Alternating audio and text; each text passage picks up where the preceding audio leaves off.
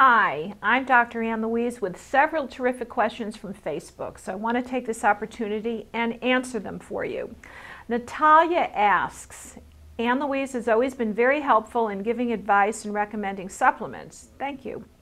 I'd like to know if there is a new approach or additional supplements on the market to treat H. pylori. I did her gut flush plan according to the book, felt much better, but now the beast is back again. I started the triple drug therapy and planning to supplement it with mastic gum, DGL, and probiotics. Am I doing the right thing?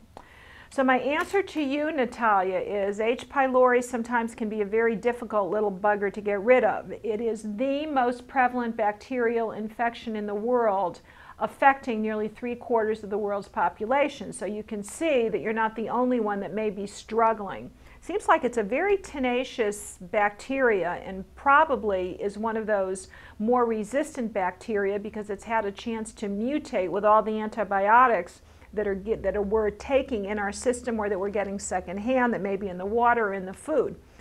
Having said that, I do know that traditional doctors recommend a triple drug therapy, which is a combination of very strong antibiotics.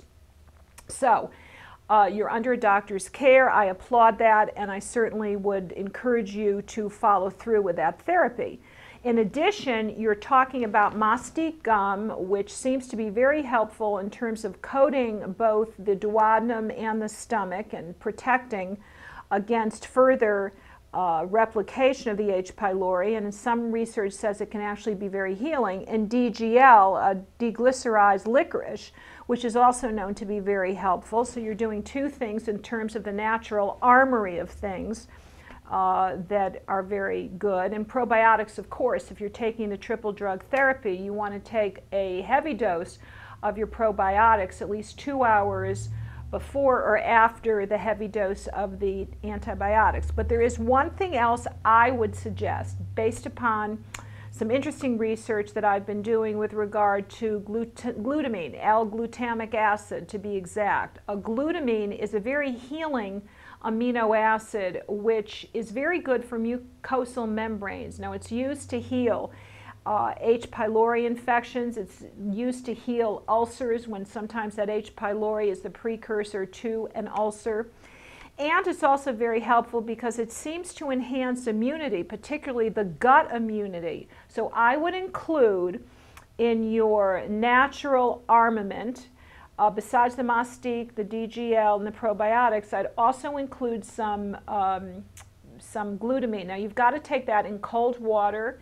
It is deactivated in heat, and I would be taking at least 5 to 10 grams a day between meals or right before meals.